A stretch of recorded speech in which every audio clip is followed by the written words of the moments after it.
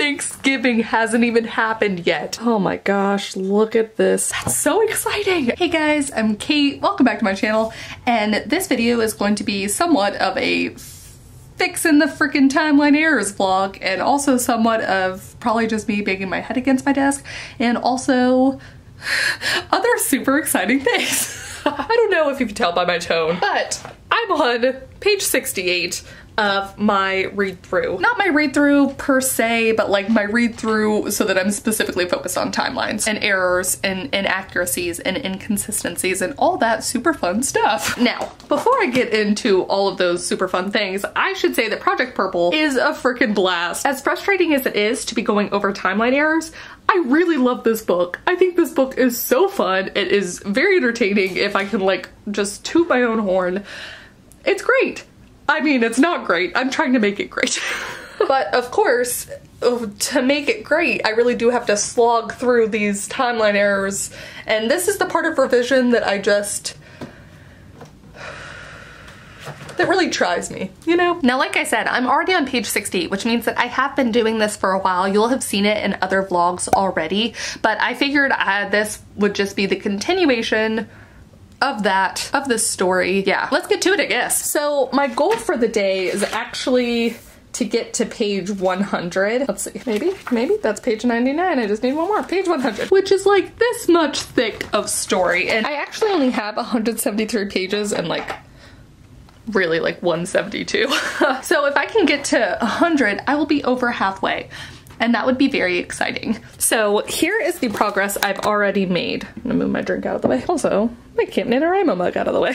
So, a whole bunch. I'm trying to figure out the days that this happens on. So like the starting day is day 1 of the story, and then I'll put the date, and then I need to figure out chapters. As you can see, the chapter title, I'm still trying to work out if I want chapter titles or not. If you read a lot of nonfiction or even like autobiographies or biographies, there's usually chapter titles. It's not just like chapter 1. And because this story is my main character writing the book, I feel like I need to have chapter titles. It mimics an autobiography of a not real person, but still. So that's something I'm gonna have to cover at some point in this process. The other thing I've been doing is I write down what each of the scenes is, and then I have other fixes needed and also reference. So I have like, let's see, 5 hours, 2 days, 1 week, get to hospital, reunited, released. So somewhere in the context of the book, I had a part that said it took her 5 hours, 2 days, and 1 week to get out of the hospital, be reunited with her dad, and be released from the hospital. So my timeline has to match up with those things because I explicitly state it in the story. There are a lot of things like that where I'm like, in the 2 weeks since initially being kidnapped or whatever. And so this is where my timeline errors really kick in, is because I'm weaving these little droplets of context into the story, but then the context was a little bit wrong. It was the wrong context. It wasn't right. Looking at you, Thanksgiving. And then other fixes needed are things like she got shot and she has a scar on her forehead, and like, you know, there's a shirtless scene mentioned on a page number X, but there's never actually any shirtless scene in the book. Do you have any figures not broken? Did I cover that? That's what I'm talking about. Like little things, especially as I was realizing today on my live write-in, I have both Prince Augustine and Jenny go through a lot of injuries in this book, but never do I don't know that I ever actually like figured out which injuries belong to which person, other than that Prince Augustine gets a worse deal of it.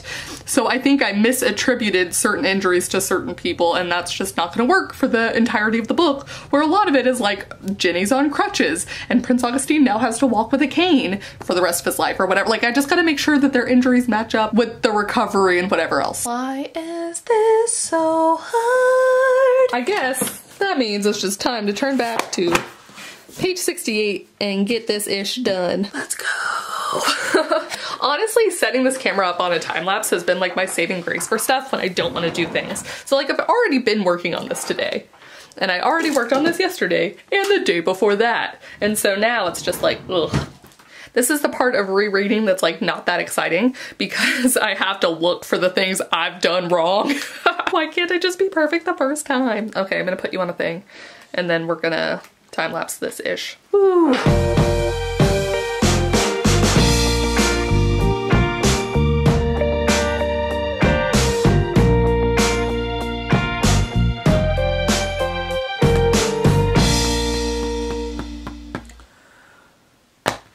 I am now on page 80. Things are starting to get a little bit more confusing in the timeline because rather than having specific time periods, it's like she had to stay home for a week for recovery, but I don't actually say a week, I just say she had to stay home for a while. I, in my head, know it was a week, but like that's never really addressed in the story. And then I get to the point, so what happens is that I then have to put like, okay, we were on day 13 in the story, now there's a question mark because that, and then at some point she goes to school, and then we add the day at the school.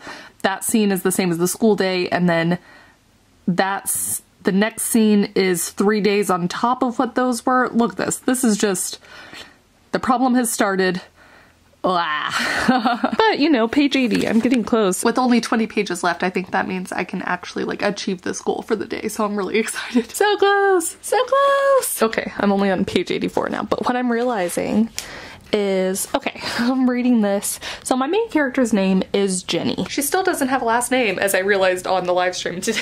I forgot I didn't come up with one. But for a long time, I questioned that name. Now I feel totally fine with the name Jenny. The problem is, as I'm getting to this, is that I have these characters, Tristan and Terry, and they play like they're very minor characters, but then the best friend's name is Christy. Here's where I personally just start to feel a little bit particular about names as someone who's like terrible at naming things, but like there are too many names in that end in E. Jenny, Christy, Terry, that's too much. And actually I think even just having Jenny and Christy in a lot of the same scenes together is just no. But I love the Jenny name. I've come around. So I think the clear answer is to change the Christy name, which I'm totally fine with. Still need to give her a last name. Great. And I do like keeping Tristan and Terry, they're twins. Why not have them both have T names, you know, because that's how all twins work. So, man, page 84, slow but steady progress. That's what I have to tell myself. It is 4:02 right now, and I'm honestly just hoping that I can finish everything up before Game of Thrones and that I can get a walk in before then. So, fingers crossed. Back to it.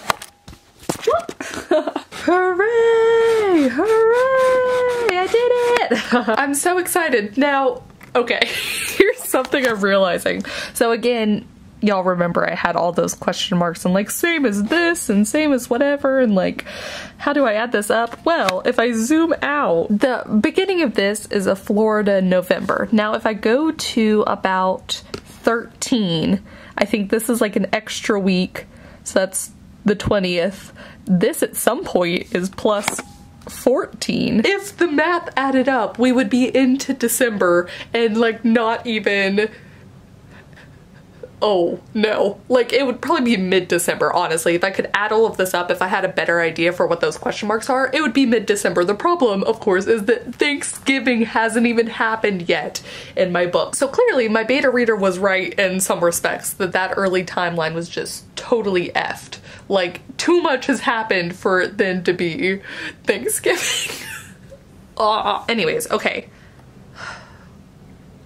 The plan, as of right now on page 101 of my reread is that I'm going to use Thanksgiving as an anchor point still, but then I'll backtrack everything else backwards and then everything forward and figure it out from there. That means I probably need to add Halloween as some event, but that could be useful. I cover Christmas winter time when Jenny actually goes to Martelona.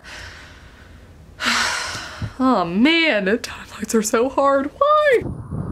I regret having those snacks while I was revising. It was a mistake. Oh my gosh.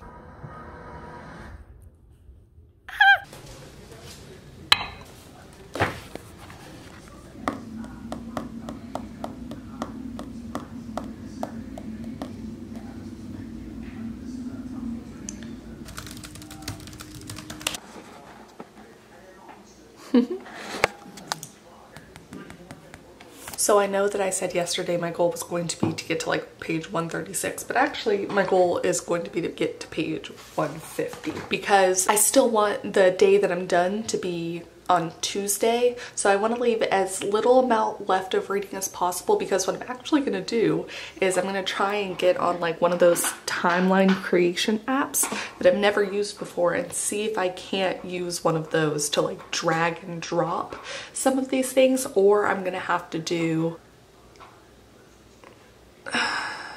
something. So, I might have to actually just draw out a timeline myself. All right, onward we move. Go. Whatever. All right. We have the first mention of the mess that turns out to be Thanksgiving. Let's see, it was on page 118. It's Thanksgiving break, I said. And I know all that has to happen in between now and the last time I mess up Thanksgiving, because I have her have like an event just after Thanksgiving. And it's so far away. There's so many scenes left. Ooh.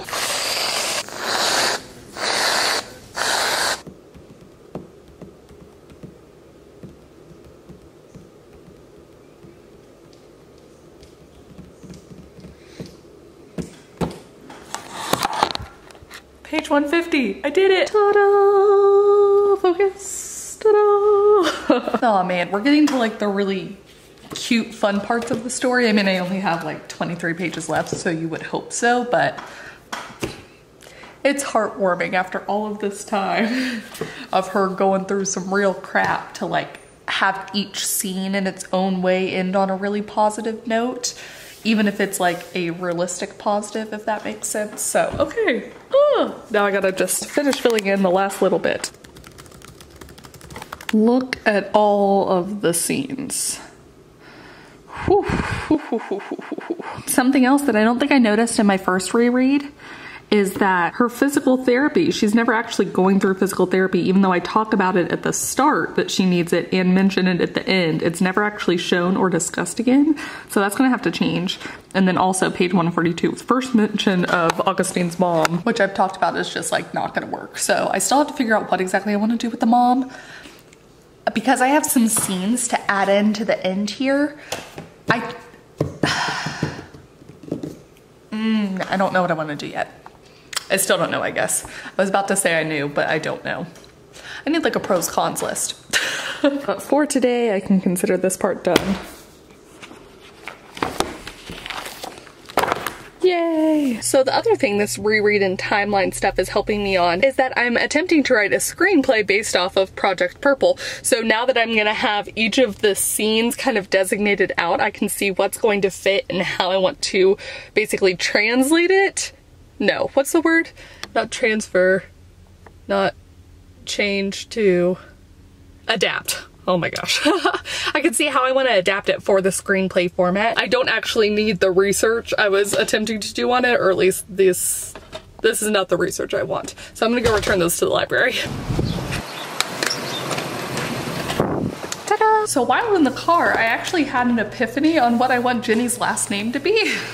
And it's not that I actually know what I want the last name to be so much as that I just want her last name to be a hyphenated one, because I was thinking about the characters and I can just see both of her parents wanting that. So yeah, that's a nice epiphany to have.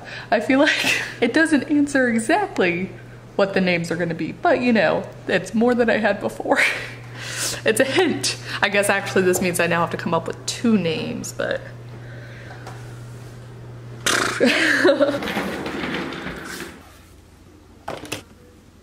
all right, so it is the next morning and actually I finished my reread.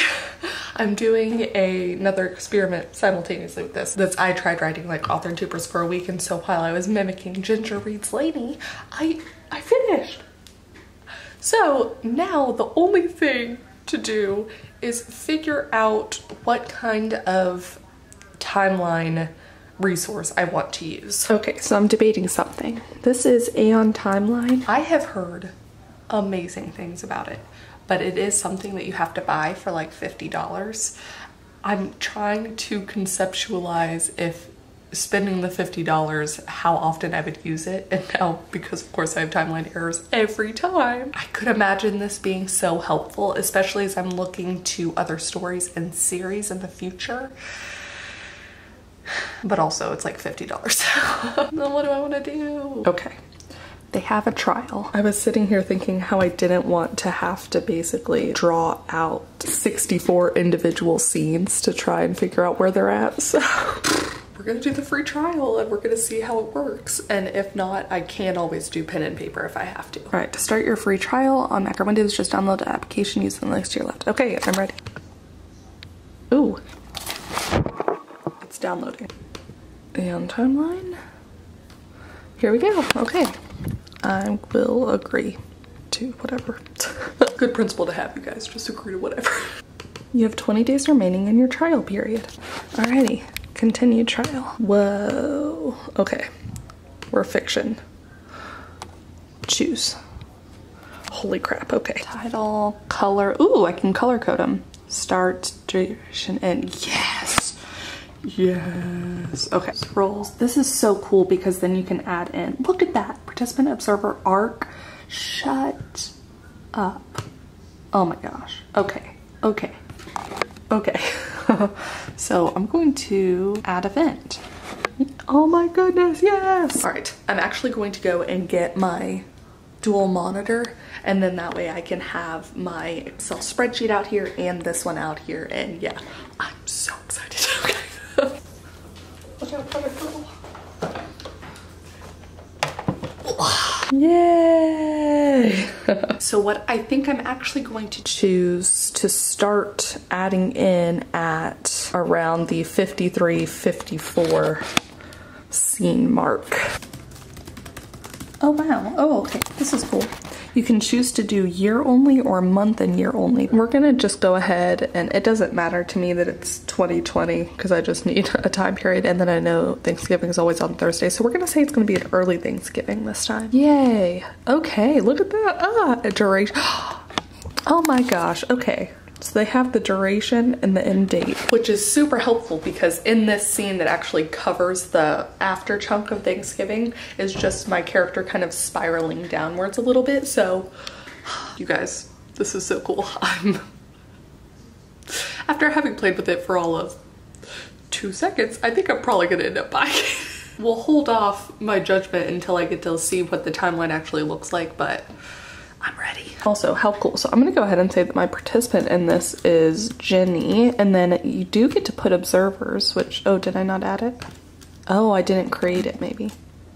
Interesting. Okay, so I should have done that first. Things to know. Realistically, for my story, that doesn't really matter, but I can see, actually, so like in my pirate novel, when I had timeline errors last time, I could see just how helpful that would be to know who knows what, who's aware of what, since it's like vaguely heist-y. I can totally see how this would help a whole lot more with fantasy books or like more high concept stuff than mine. I just happen to always need help with timelines.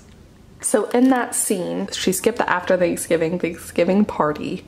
And then on that Wednesday, she didn't eat anything. On Thursday, she did a Harry Potter marathon. So then that weekend is when our next one takes place. So I can choose that. And it's gonna calculate. Ah, yes, okay. Let's go ahead and, ooh, I could even add a location. Should I have auto-populated that first too? The answer is yes. But we're gonna add event. Ah, beautiful. I think I'll probably change the color for like the different arcs that I think she's gone in. Let's see, how do I add entity? Add entity. Character arc place. Let's go ahead and add a character. Oh my gosh, okay. Event, offset, date. I just need the name. Jenny. So event 1, ooh, I could probably rename it. And then value, look at that, you can add a summary. Roles, participant, Jenny. Yeah, look at that. Okay, very cool. I've also, I thought I saw something about how you can bring your Scrivener into this. I'll have to double check if that's true, but for now I'm just gonna do it this way so that I can piece it out in my own brain, especially because though I have the scenes listed like this, the Scrivener file and the printout was never actually pulled out in chunks like this. It was more chapter focused. So this will be interesting to see if I do end up buying this, how my writing changes in the future, even just how I use Scrivener. Okay, I'm just gonna get to work adding that stuff in.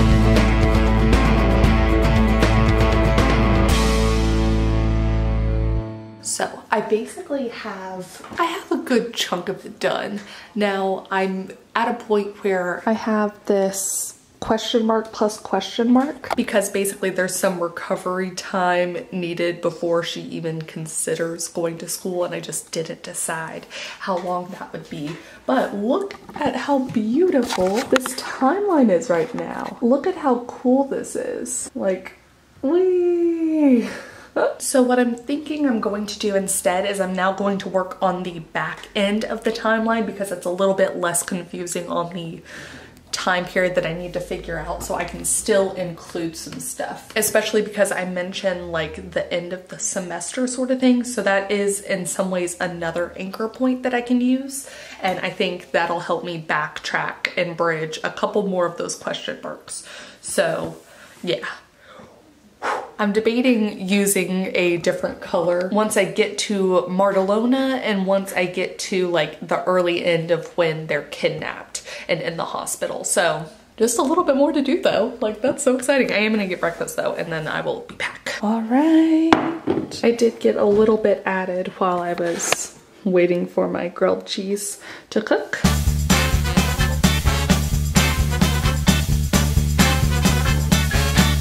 You guys, oh my gosh. Okay, so I'm gonna highlight those, and guess what?